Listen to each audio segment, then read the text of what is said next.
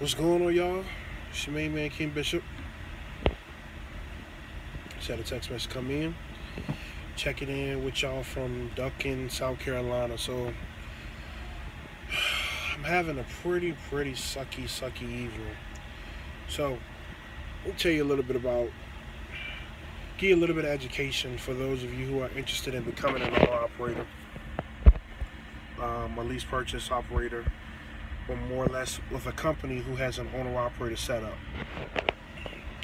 So basically a lot of carriers work this way. Okay, so you have the carrier themselves. I'm going to use Landstar as an example because Landstar has this same exact setup. So you have Landstar. Okay, Landstar itself is a brand. It's a company,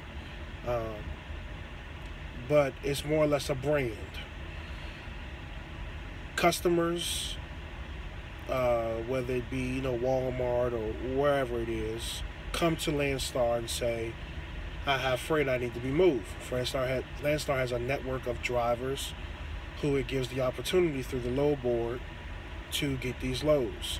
In that sense, Landstar themselves are the broker for the load. Another way it may happen is U.S. Express may call Landstar and say, hey, I have 3 loads coming out of Walmart that I couldn't cover. I need you to get a couple drivers to cover it. So in that sense, Landstar is still a broker, but U.S. Express is the broker on the load. Okay? They just become the carrier. Landstar becomes simply the carrier at that point and not as much as broker in the load.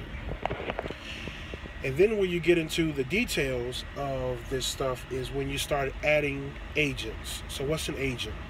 An agent is someone who has a broker's authority,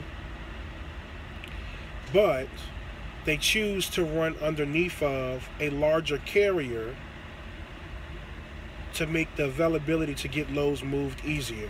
So let me give you another example using the same scenario. So the U.S. Express calls an agent and said, hey, I have 3 loads I couldn't move. Okay? They say, okay, I'll get your 3 loads moved. The agent then, if they have drivers who they deal with every day, they may call, they may text or whatever, they may take those loads and put it on Landstar's board. That's where you get into. So the agent is the middleman that represents the driver, more or less. A broker is the middleman that represents the shipper, to make it all easy. Now, don't get it twisted. By represent the driver, I mean that maybe a better word is connect. So the broker is the person who connects to the shipper, and the agent is the one that connects to the driver.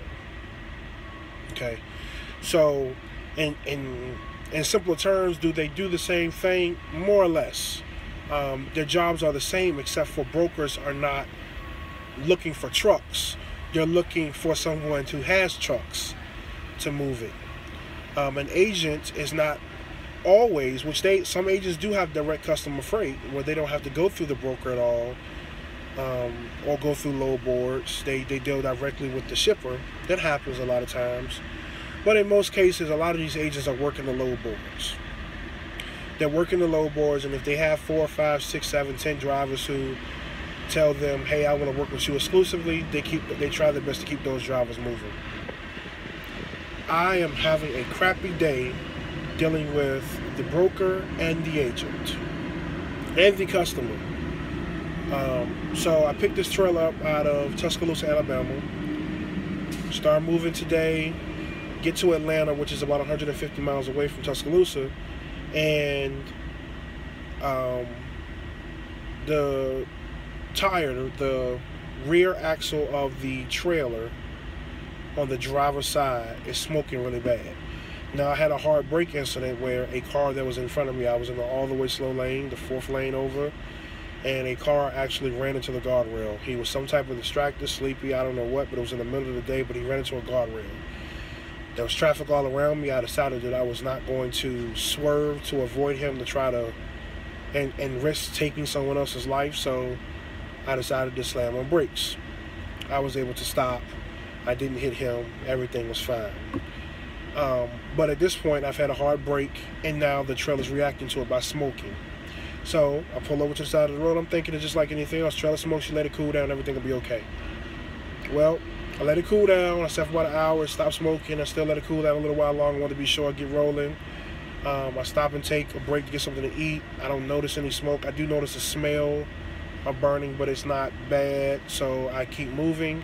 And this whole process, I've stopped 3 times to try to find a repair facility.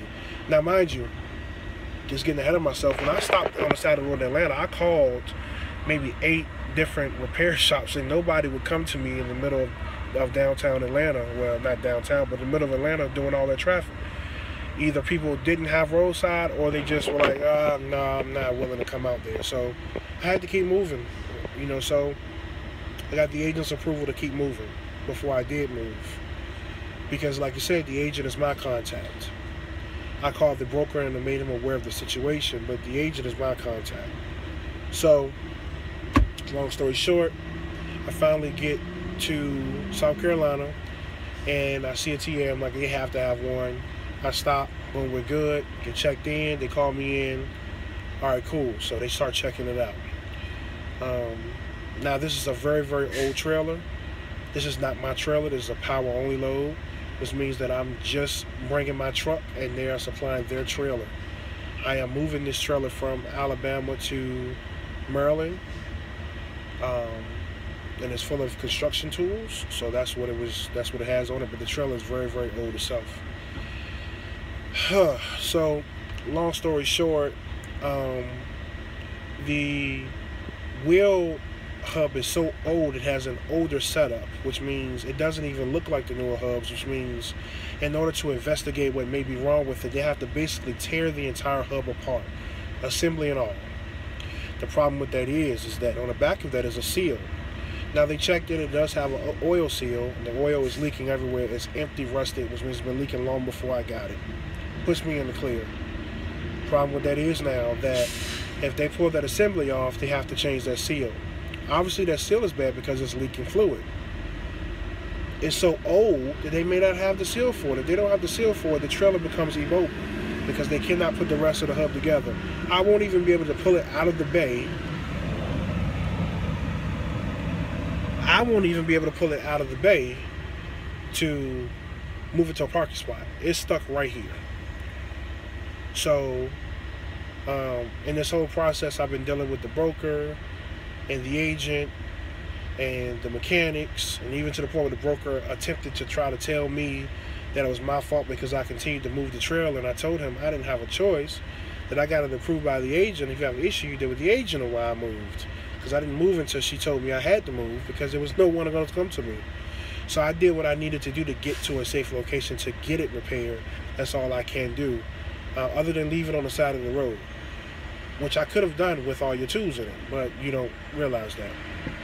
Another thing, the broker attempted to tell me that I'm not going to leave until his client, the shipper, released me to leave. And I proceeded to tell him that if he wanted a company truck, he picked the wrong guy. Because I paid the fuel, the truck note, the insurance, bobtail. I pay it all on this truck. This is my truck. I move it when I say move it. With or without a trailer, with or without your trailer. So I told him, it's up to you. If you tell them to tear it apart and it cannot be fixed, you're screwed, because today's Friday, nowhere's open, and that's the issue we have. They cannot get the part, so it may be Monday or Tuesday before they get everything they need to fix it. And King Bishop will not be here until Monday or Tuesday waiting to get a trailer repaired. Not going to happen. So you would need to find another power unit to get it fixed. And you're still going to pay me, by the way. After going back and forth, I've been here now 3.5 hours. The customer finally made the decision to have them tear it apart. If they have the seal for it, great, fix it. If they don't, we're going to leave it, and I'm going to leave, and he's okay with that. The agent will get another truck here to pull it next week sometime, whenever it's ready. So that's the story of my Friday so far. It's been a tough one. In other news, I got big news for you guys. I'm not going to tell you right now, of course. This is called click and video bait. I'm baiting you to watch the next video. You hear me? As always, man, I appreciate y'all for watching. Please continue, because I don't have to ask y'all to do it because y'all are already doing it. So please continue to like, comment, and subscribe. If you have noticed one thing on my page, I respond to just about all the comments. Now listen, if I have not responded to your comments, let me tell you what happens. I'm going to make it real quick. I do not have the ability for some reason to comment from YouTube's website. I have to go through the app, and the app takes forever to show the comments, and sometimes they don't put all of them up there because I can look online and see I have comments that I'm not seeing on the app. For some reason it will not let me respond. So if I'm not responding, that's the reason why. I love y'all, man. Y'all be easy. God bless y'all. Enjoy y'all weekend. Peace.